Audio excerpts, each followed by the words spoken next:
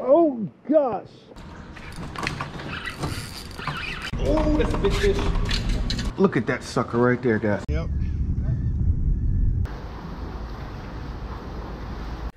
Hey guys, welcome back. Today, all we're talking about is sheepshead. It is that time of the year, and so I want to share some tips with you guys, some things that I know about catching these tasty, wonderful fish. So, as you can see over here, they look a little weird. They got these big teeth and all that, but you know what? These things taste good and they fight really hard. They're just fun to catch. Now, the one thing is, a lot of people say that they're difficult to catch. And at times, they can be. They can be pretty frustrating. But I tell you what, I'm going to give you guys some tips. That way, it'll help you get more sheepshead in the boat on your upcoming trips. All right, so let's get busy. All right, guys, so as we go through this, I'm going to be showing you some clips of fish that I've actually caught, some tips that I've actually learned.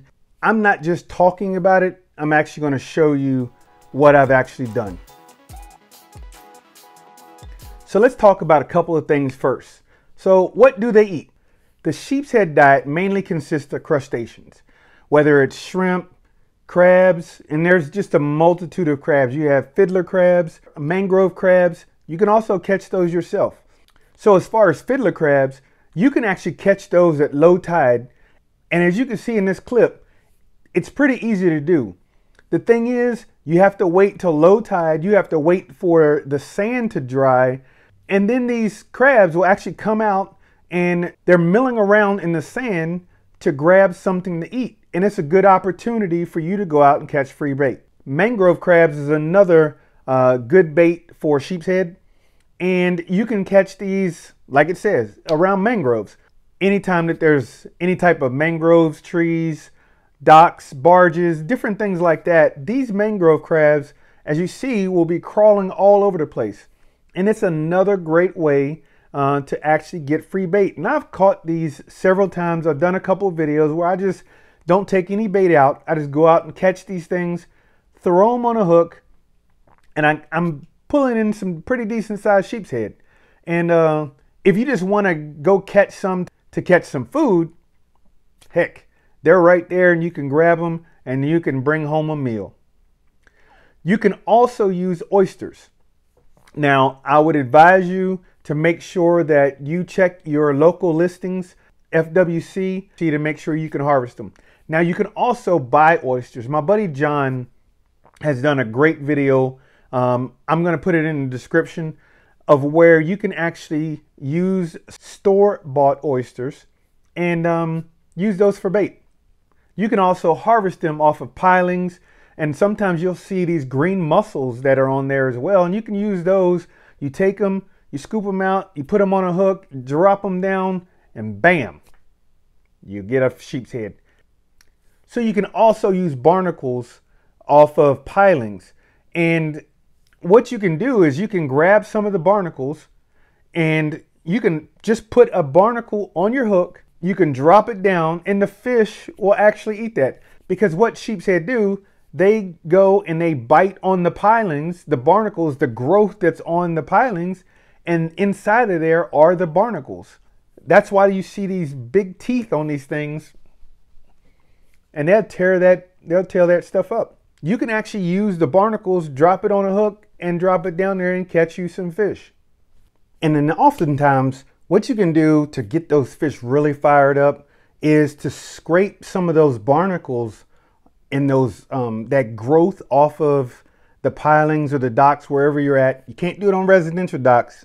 That's one thing you can't do. But on those pilings, in those bridges, scrape those barnacles, let it sit for a little bit, and sometimes that'll fire them up. Or what you can also do is scrape it and then have a crab ready, or whatever bait that you're using, and drop it down. And a lot of times you'll be rewarded with a big old sheeper, because those barnacles and those the growth that's on there will really fire those fish up and get them to chewing as well.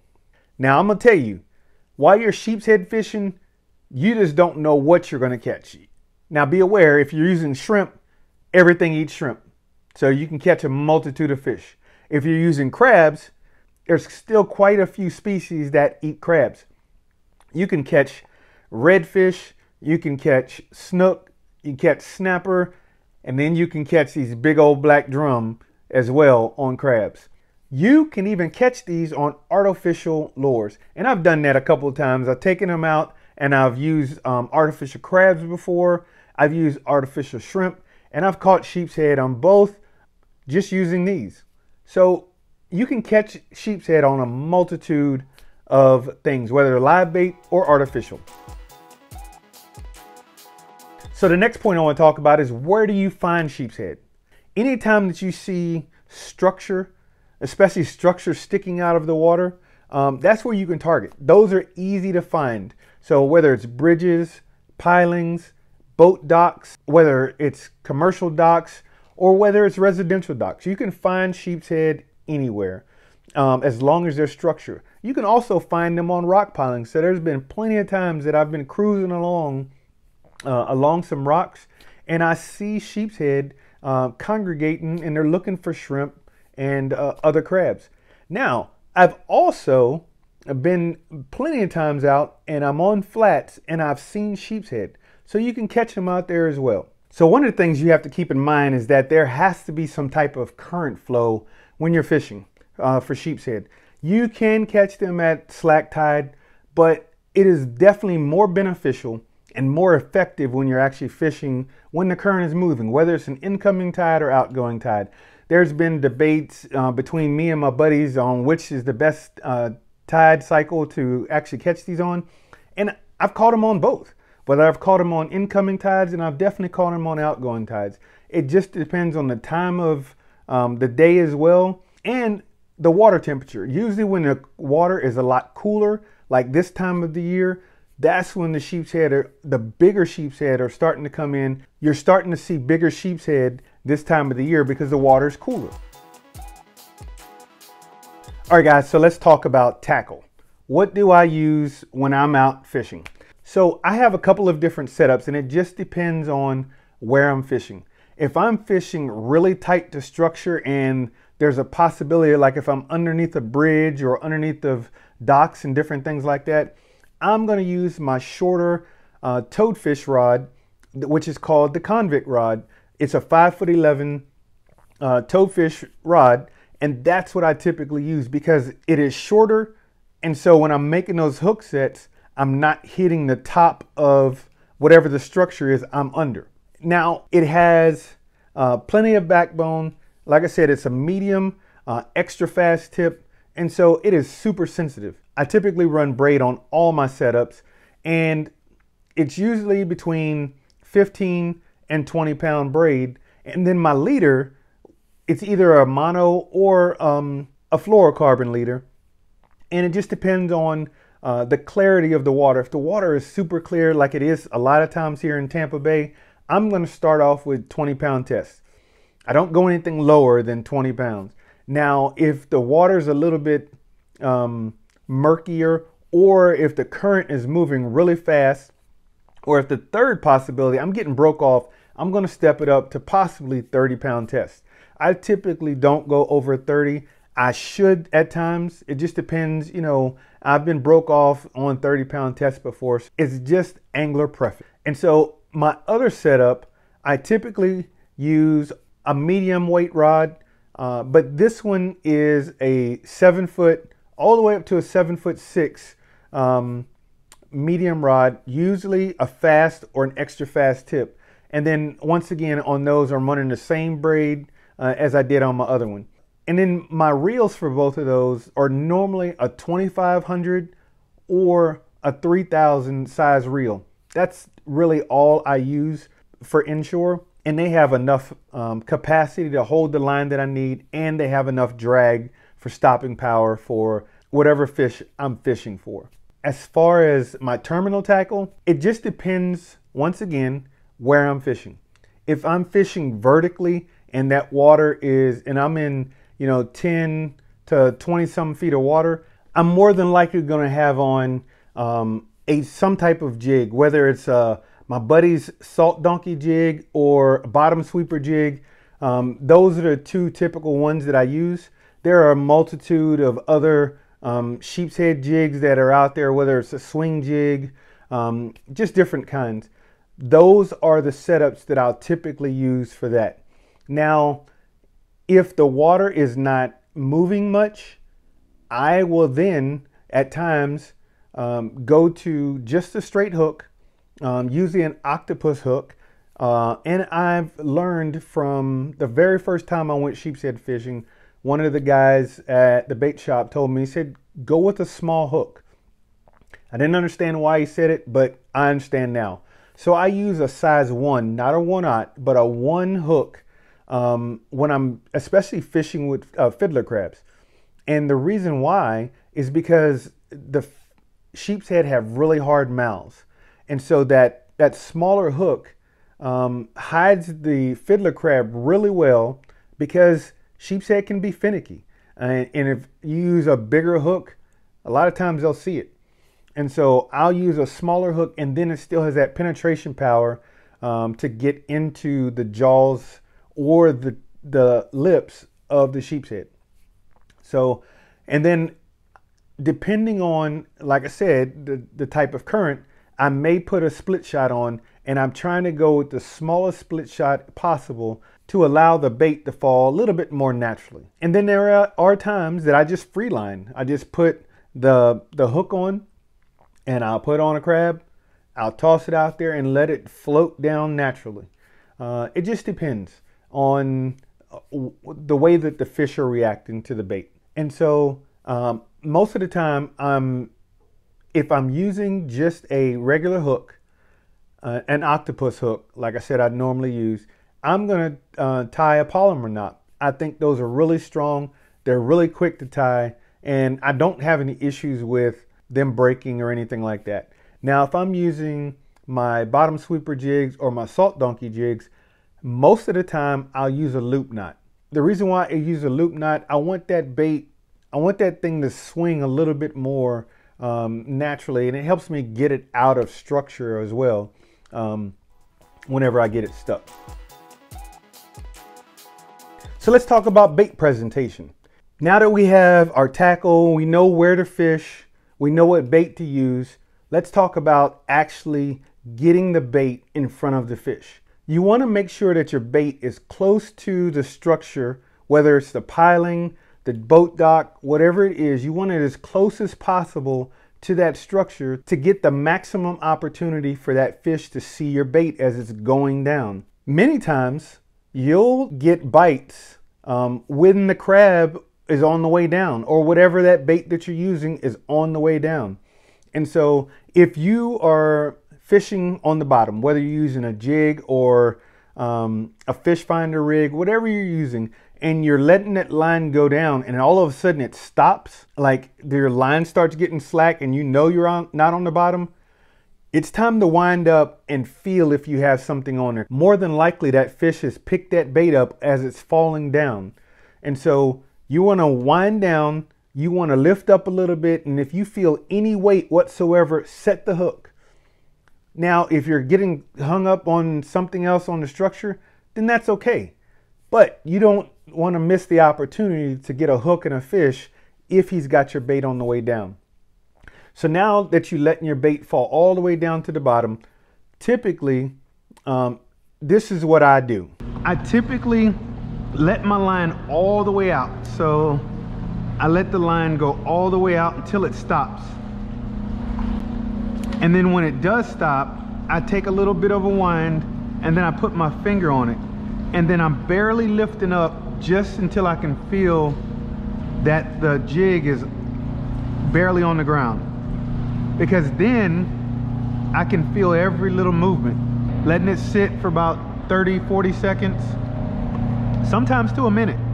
And the only reason why I have my finger on the braid, it's just more sensitive to me. I can feel every single little movement. I do have a sensitive rod. This rod is sensitive, but I think I can feel more with my finger on than I can without it on. And I'm not putting much pressure on with my finger.